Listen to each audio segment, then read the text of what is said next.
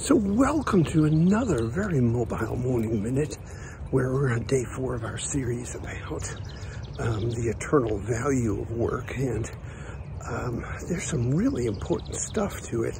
And we're looking at the whole concept of what happens when we reach the end, go to heaven, and what happens there.